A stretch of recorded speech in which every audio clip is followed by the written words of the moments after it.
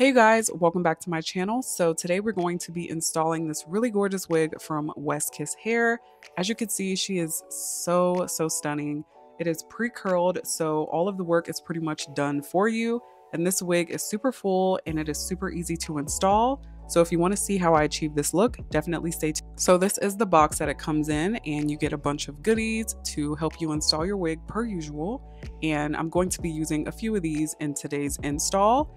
And this is the wig that we're going to be installing. This is a 13 by 6, 30 inch, 300% density wig. Yes, 300% density, sis. She is thick.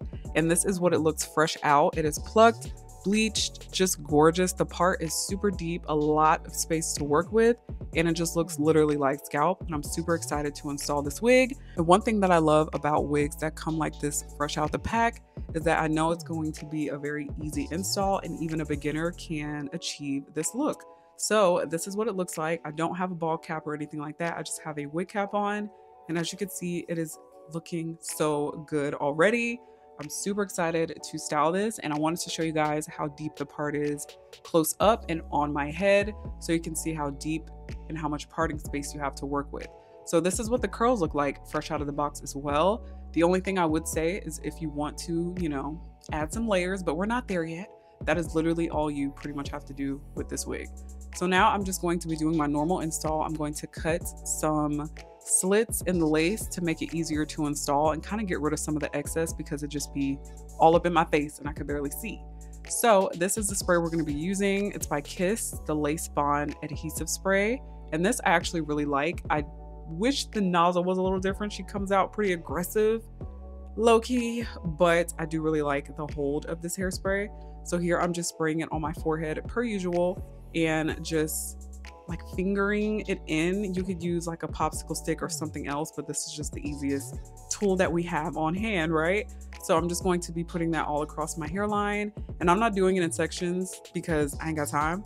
So I'm just going to be spraying it like this, and then I'm going to do a couple of layers per usual after I blow dry it, just to make sure it sticks nice and well.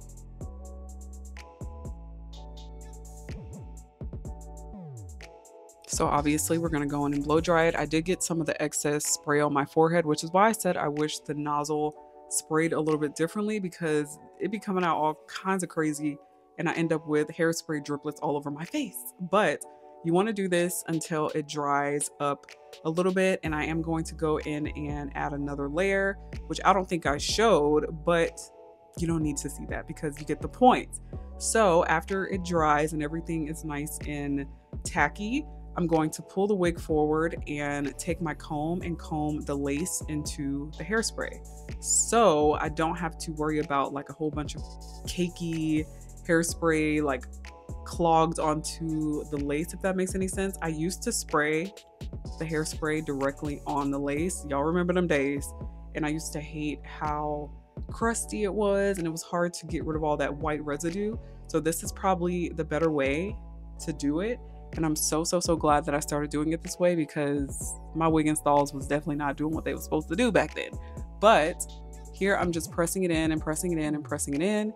And then we're going to cut off the extra lace, and then we're going to actually directly spray the hairspray on the lace, because this is when you want to get that extra lace that's kind of like lifted after you cut it to lay nice and flat.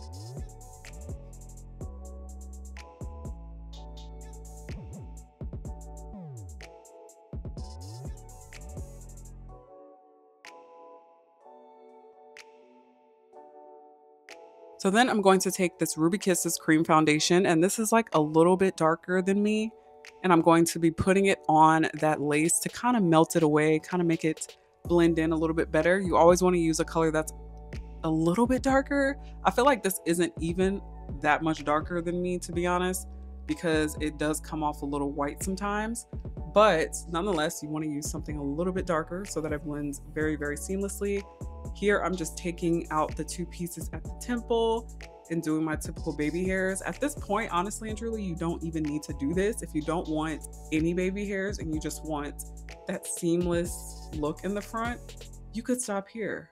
But y'all know I'm not going to do that, because girl, I need my baby hairs, okay? I feel like I look kind of weird without them. low key.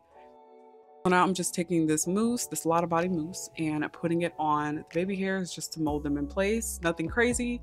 Not going to talk through this part because you get the point. And yeah.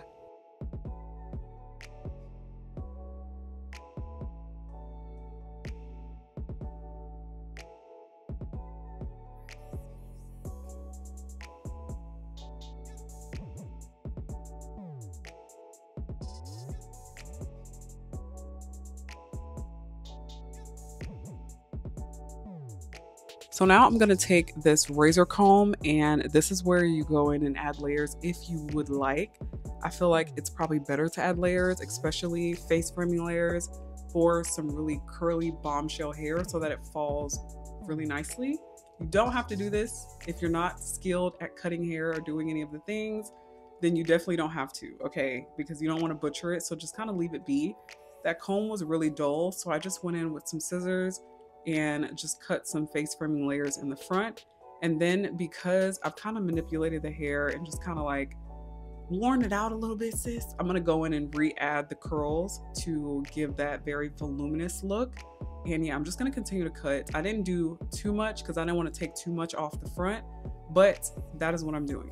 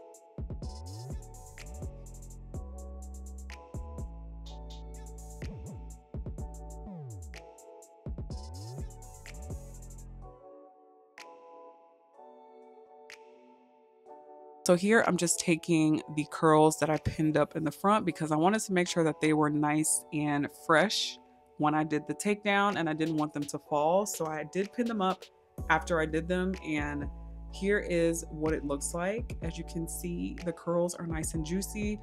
The bottom is still pretty much the curls that originally came in the wig, and then the top is just me recurling it for the sake of manipulating it and doing the layers. But this is the final look. It is so gorgeous. It was such an easy install. Be sure to check the description box for all of the details on this wig. It is from WestKissHair, like I said, and all of the specs and details will be down below for you to check out. So let me know what you guys think of this hair, and I'll see you all in my next one. Bye.